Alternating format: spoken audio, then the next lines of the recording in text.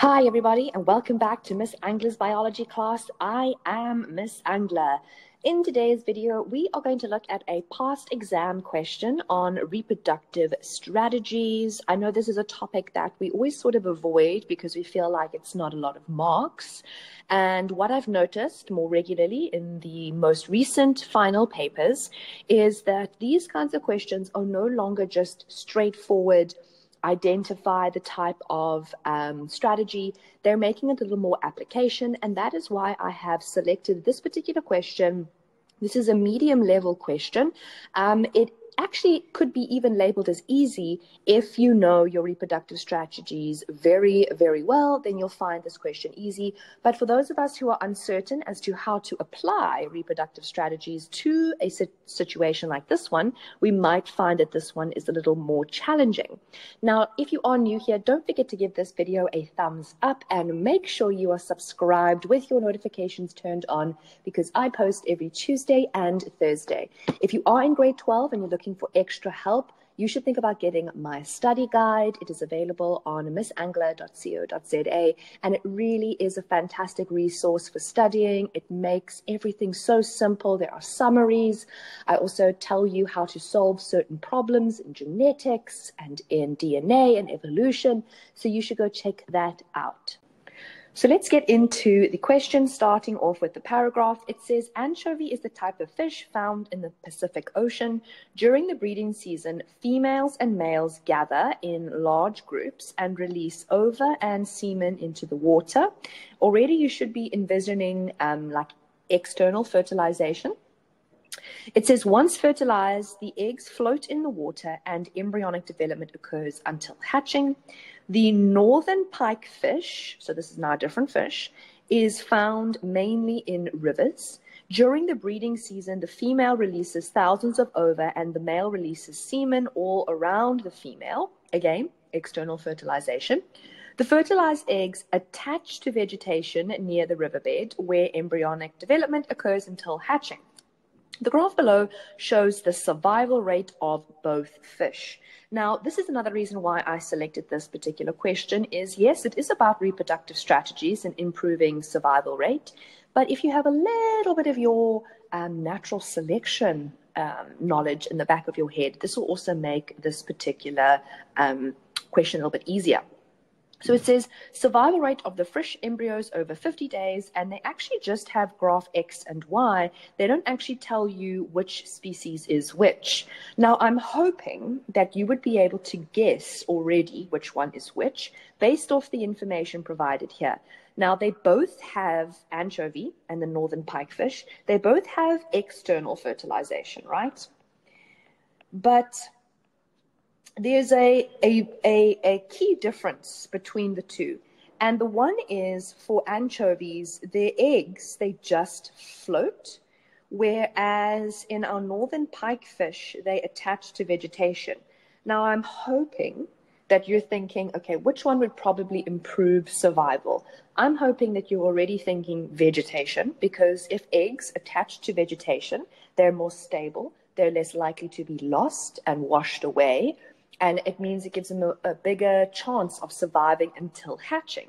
So for now, I'm going to think that according to the graph, if I look at it here, we've got graph X, which has the highest survival rate. I'm going to put that as the northern pikefish. And for now, I'm going to put graph Y, which has the lowest survival rate. I'm going to put that up here with my anchovies. But let's have a look at our questions now. So number one says, name the type of fertilization that takes place in both species. We already mentioned it earlier. It is going to be external. And we know that because they lay large amounts of eggs and then semen is spread over them. So there's no like intercourse happening. For our second question, it says, explain why both fish species are oviparous, and that is for 2 marks. Now, we now need to actually know what the word oviparous means. And remember, the word explain, which is a question word, requires a statement and then a reason. That means you're going to have to give a statement about why it's oviparous and then elaborate further in your reasoning. So what does that answer look like? Well, my statement is, first of all, that they lay eggs, or you could say that there is embryo development inside of an egg. But most importantly, the second thing that makes this oviparous is not just that there is an egg, because remember, ovovivipary also has an egg. Oviparous eggs are eggs, but most importantly, they are lay outside of the female's body. Remember, ovovivipary is when you have eggs that stay inside the female. So first statement, they lay eggs, or they have embryos that develop in an egg, and that is laid, or they lay those eggs outside of the female body. Moving on to our next question, it says, describe 2 ways in which the chances of fertilization are increased in the northern pike fish. So this is a lovely question too. It's also for 2 marks, and it is a describe question, which means what you're going to do is very similarly to explain. You can give a statement and a reason, but generally describe questions require you to, as the word suggests, describe what you are talking about. Now, if we have a look at one of our first reasons, we are going to then bring our attention to the fact that it says during the breeding season, the female releases thousands of eggs. Okay, so that's going to be our first point. And remember, this question is focusing on fertilization. Okay, we're not going to mention the vegetation because that would be after fertilization. This question is saying, how am I improving fertilization? Like, how am I improving the chances? And I'm improving by having thousands of eggs, because that is going to increase the chances of being fertilized. Now, the second thing it mentions in this paragraph is it says, and it's slightly different wording, you've got to read very carefully. It says it releases thousands of ova, and the male releases semen all around the female. And this is important because what it means is you're trying to put the semen in close proximity to the eggs. In the first one, in the anchovy example, it just says that the females and males gather in large groups and they just release everything. But it doesn't mean that the males are trying to get as close as possible to the females. However, in the northern pike example, this one over here, they do actually mention that the males go in and around and be as close as possible to the females. So having all the semen around the female will improve the chances of fertilization.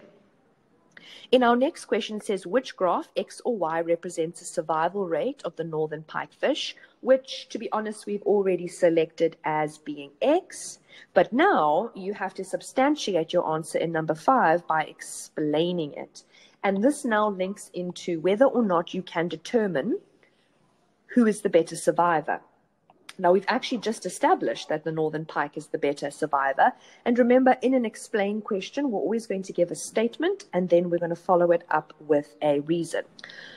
So our statement is going to be that our more embryos survive.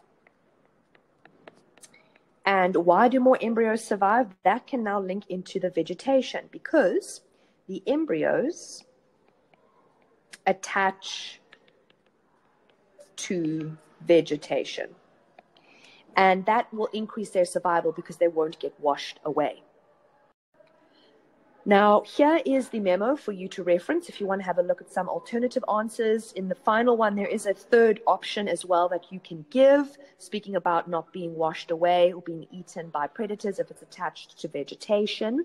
But this is pretty much a straightforward question, as you can see here. And now, if you like this video, don't forget to give it a thumbs up, everybody, and I will see you all again soon. Bye.